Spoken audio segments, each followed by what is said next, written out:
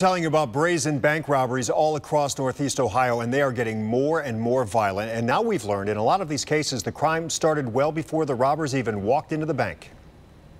When they said that it was being used in bank robberies, I was surprised, and then it made sense.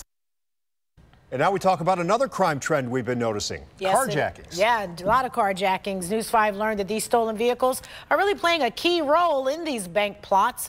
News 5's Mona Kozar Abdi has been investigating the connection. Mona, you spoke with a man who found himself in the middle of it all when his car was stolen. Danita, it was that crime that was linked to a series of other bold acts, including an armed bank robbery that left behind a trail of destruction. I kind of caught him out of the corner of my eye, and he was walking right towards us. On a hot summer day in July, photographer Robert Gladys' shoot at the Italian Gardens came to an abrupt end when he found himself staring down the barrel of a gun. He wanted the keys to my car. Then he looked at the girl, and then he took her purse. After handing over his keys, the man then demanded Gladys' camera too, then took off. He got to my car, and he just got into my car and locked the doors as I got to the car. Gladys says he was knocked over as the man blew out of the parking lot, hitting another car on the way. And then the cop said, well, probably be easy to find because now this guy's driving around in a wreck. What he didn't know was at the time his 2017 Camry became the getaway car during this bank robbery in Shaker Square. The FBI released these photos of the two armed men they say demanded cash from the teller.